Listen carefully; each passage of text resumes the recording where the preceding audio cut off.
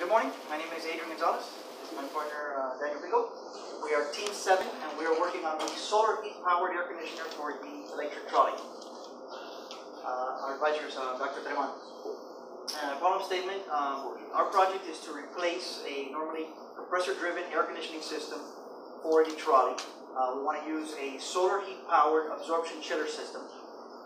Reason being is since the trolley is electric, we want to reduce the consumption of the electrically driven compressor, eliminate that, and we'll use an energy source that is freely available. So it is environmentally friendly, cost effective, it's also efficient, so the solar heat will be captured and that will be used to cause the chemical reaction which will cause the heat absorption and cooling for the system.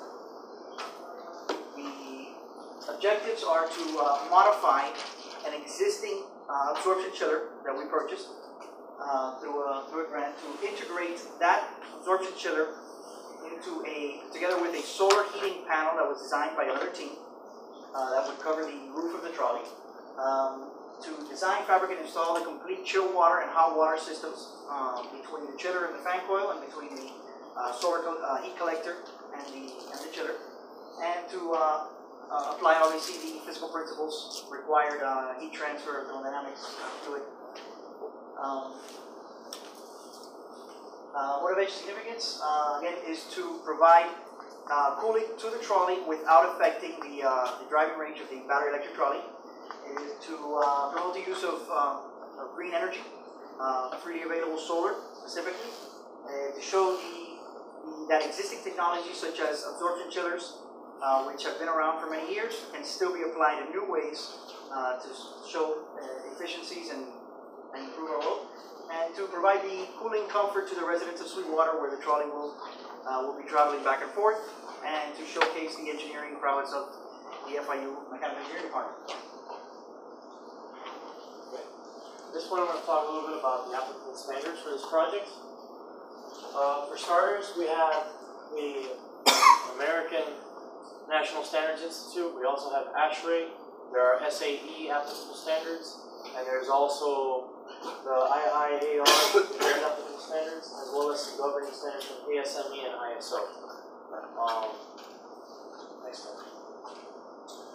As mentioned previously, the design incorporates an absorption chiller, and instead of powering that the way the system was originally designed, which is to operate on gas, we decided to do a closed hot water loop so that we have options. We'd be able to tap into solar in the case where the temperature is, where the temperature is low enough where the sun is not readily available, we can still utilize the gas, because once again you're heating the hot water loop to get the same end work done. Here are some models from the design. This is a graphic representation of the absorption chiller unit. It's roughly 3 by 4 by close to 5 feet tall in size. The back of the trolley was actually, of this smaller trolley, it's just going to be our test bed. It's actually perfect for housing that. Ideally, a smaller unit would have been used, but this was the smallest available. Next. Okay, some of our alternate designs include replacing the refrigerant within the chiller. The current chiller available to us was powered by ammonia. It's an ammonia water mixture. Ideally, we would like to upgrade to a more efficient system like lithium bromide, which is used on the larger, more commercial scale units, but due to cost considerations and also safety of purging the ammonia and all that, it became a little bit too much of a task for us on this project. But long term, ideally, that would be something that we would want to integrate. Alternate design 2 would be to include, as he mentioned, a hybrid hot water system in case where we don't have enough solar heat, whether it be because of weather or location. We would be able to design a secondary heat exchanger in line to the water inlet to the chiller, where we could provide a gas burner to boost the water temperature. Now, this alternate design 2 would be an independent gas system, so we either mount a removable or rechargeable tank on the trolley, because it will be an independent gas system for that. Again, natural gas, because it is cleaner burning than gasoline or diesel. Alternate design 3 would be to integrate into the battery electric drive system of the trolley. So one of the considerations for battery electric vehicles is the cooling of the batteries and the electric motor. So similar to daily liquid cooling solutions, we would design a system where we could capture the heat coming off of the batteries and coming off of the electric motor, and also use that to heat the water. So ideally, we would want to combine as many of these systems as possible. So our alternate design number 4 is actually all in, would be to capture the heat from the electric drivetrain, to capture heat from the solar, and then also if the trolley becomes a plug-in hybrid, they would have an onboard internal combustion engine that works as a generator to charge the batteries. If the batteries run low, well, we could capture the heat from the engine and also tap into that same tank if that generator runs on natural gas to use our booster, which would be a last case resort. So ideally, this is the design, but it depends a lot on the construction of the trolley and how the trolley goes. And so there's only so far that we could get with our cooling system. So our cooling system is, again, the base design of a hot water-based system. So discussing the global impact, there is a very large difference between the combusting of fossil fuels and, of course, your more efficient fossil fuels, even within that. We did a little bit of research into that. It showed that for gasoline, even as opposed to coal, it was roughly half the amount of carbon being released. And then when you compared regular gasoline to natural gas or propane, it was a reduction by anywhere from 16 to 8%. So even more environmentally friendly. Of course, natural gas and propane. Propane, I would think, is more readily available worldwide. Natural gas is ideal. It's available in more developed countries. Perhaps in lesser developed countries, it's difficult to get your hands on, but propane at any rate is very, very efficient and very environmentally friendly compared to some other fuels. And then, of course, capturing of the sun is the ultimate goal. By capturing those rays, utilizing the radiation and even conduction within a box system, you can really tap into that heat and cause the system to work. So very environmentally friendly, that being the primary source. Next slide. Here are the formulations and the calculations that were used to determine, based on the heat requirements of the generator vessel. We're going to get into more detail about that later, but from that we had to derive, okay, what is the minimal heat exchanger we would have to design in order to make sure we're not having excessive losses, and then here are the corresponding equations to determine those losses. So of course, there at the very top you see your governing thermodynamic equation. Whatever you put in has to go out, whether it's a loss or whether it is being used. And then of course here is that same equation expanded to show the losses to the different surfaces, the top, the bottom, and of course the sidewall. And then finally the radial transfer, which was used for the sidewall since it's cylindrical. Next slide. Here is an engineering drawing of the actual heat exchanger that would have to be assembled. We assembled it outside of it for the sake of having a visual aid, but the reality is this would have to be assembled around the generator vessel of the trolley. Which you see here, 21.5 inches tall and 19.5 inches in the midsection, so that it encompasses the entire exposed section of the generator. So here we see an actual picture of that exposed section we were talking about. The generator vessel comes finned. Originally this had a gas burner on it, and we removed this. This is where we would be putting the heat exchanger to encompass that, so you can see how that goes together. Based on conversations with Rover, this is cast iron. The fin is like a giant screw, 76 turns, 19 inches long. For the purposes of simplifying our calculations and our simulation, we excluded the fin and assumed it to be a broad surface. This would give us a worst case scenario because of the fin you could expect performance to increase ever so slightly, but it also makes it a lot easier to model. And here you see a still from the simulation showing the water entering at the requisite temperature and this midsection actually reaching the requisite temperature that the wall should be based on the calculations. And finally we have a video of that simulation so you can see it sort of unfurl.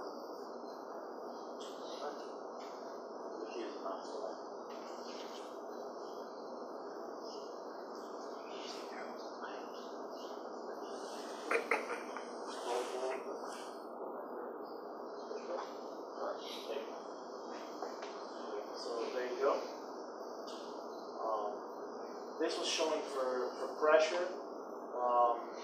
which is also done for temperature. The still was of temperature, but in case of pressure, you can see that there's an overall increase of only of about 1 psi with this design. It was very simple. Could be optimized a little bit better, perhaps, for performance sake when we play. But we feel confident that keeping it simple is the way to go, at least for this first step of the overall project. So as for the build, this was our chiller disassembly. It came as a finished product. You saw a picture earlier on of the rover product finish. So we removed all the panels, took everything apart as best we could until we got down to the bare bones. This system, we chose the rover. Number one, it was one of the few commercially available in the smaller sizes.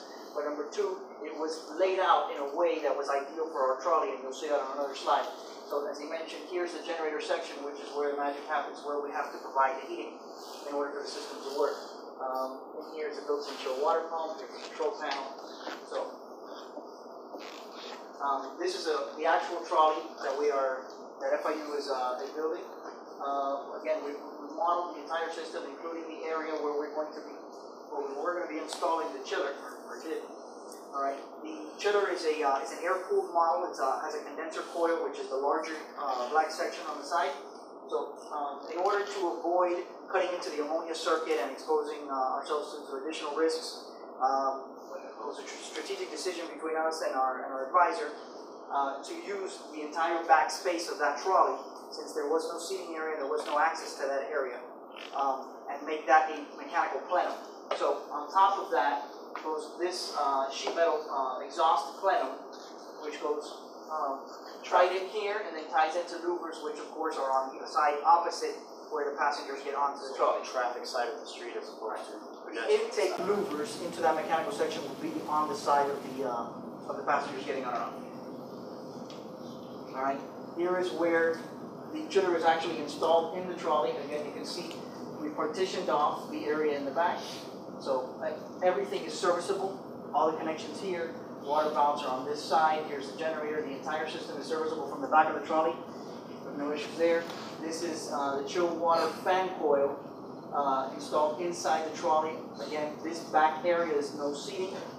It was an area that was left out. We didn't close that off just so that you can see the chilled water fan coil installed. Basically the opposite side of these. Right.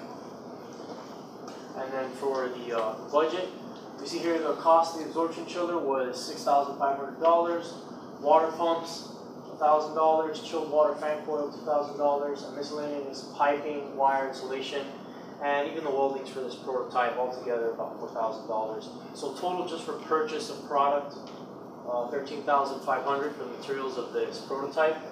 And then of course when you include the cost of labor, 160 work hours, 5 hours per week times 32 weeks, comes out to another $6,000, almost $7,000. Altogether, you're looking at a $20,100 bill. So as for the financing, the chiller was purchased through the help of a local air conditioning company by the name of AMP Air Conditioning. The Ashray Miami chapter was also very helpful by issuing some grants towards this project. And Rover was also able to knock down the price in the first place to make the absorption chiller even more obtainable. And lastly, Multi-Aqua is the company that donated the fan coil, the output side of the AC system. So they also thought it was great. One quick note on Rover, you'll see when we negotiated the price with Rover, we had to include two control modules. One of them is straight for the hot water design. So the way that we built the project, we also negotiated with them to include a second module which would also control the gas should we go with that upgraded option in the future. We already have the second control module. Here you see a brief timeline of this node of the project. Okay, so project formulation took about 2 months. Research and the literature survey took about an additional 3 or 4 months. Conceptual design, the analysis, and the manufacturing took the most amount of time. You can see those there respectively, from this one to that one. And then finally, well, as far as validation, we were not able to validate because part of the system, as mentioned earlier, is that solar collector, and that was not available to be installed. Right. There was a second senior design team previously that designed and built a prototype, but it's a small scale.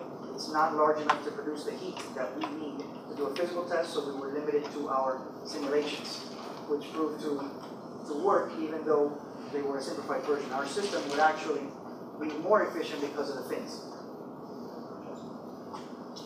And then finally, to wrap this all up, so future considerations for the project, currently we have the AC system installed to the back and we have this heat exchanger. An ideal scenario would be two things. The first is to go ahead and build a bench system where we test purely the heat exchanger and make sure that it is up to scratch. So far the math says it'll work and the simulation says it'll work, but there's nothing like some good old-fashioned bench testing. But in order to do that, whether it's we have it mounted to the trolley or we do separate bench testing, we still need that solar collector to be built to spec. So that has to happen first. On the other end, just by having the AC unit already installed, we can accommodate other portions of the project in the future. The propane burner system and the exhaust scavenging can be included.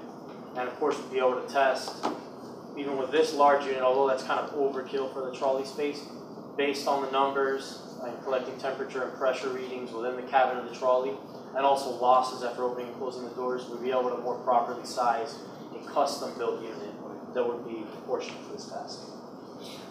So, thank you, ladies and gentlemen. Hope you enjoyed it.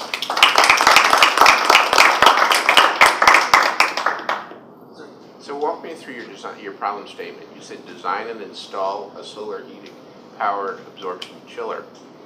Did you design it? We did design the heat exchanger, as we mentioned in our, especially in our report on it. Part of our project is to use commercially available starting point.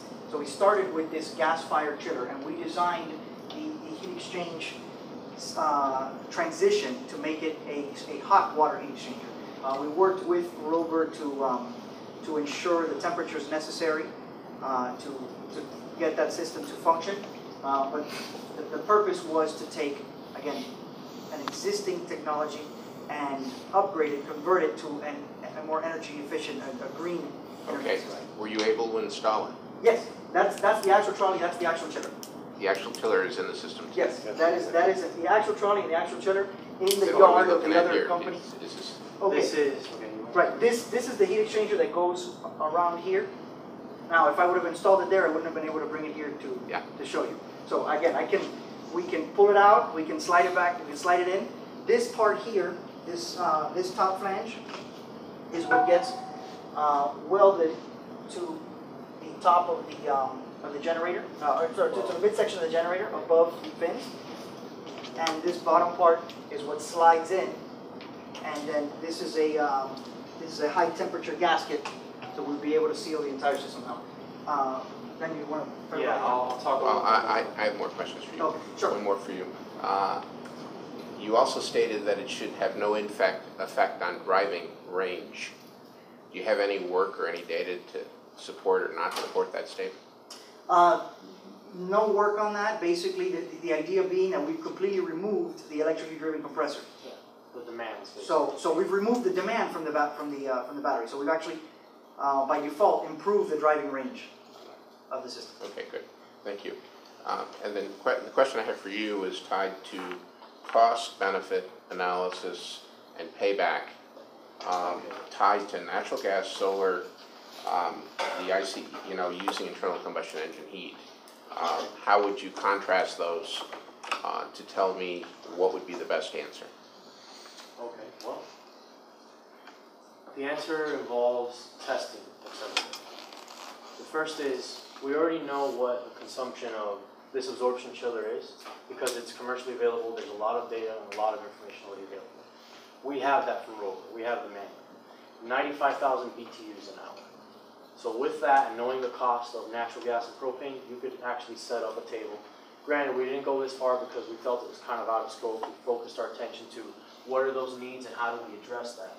But this would be the next logical step, which is your question. So you lay out that table and you say, okay, it costs this much up front, and then down the road operating this system, here's how much it costs.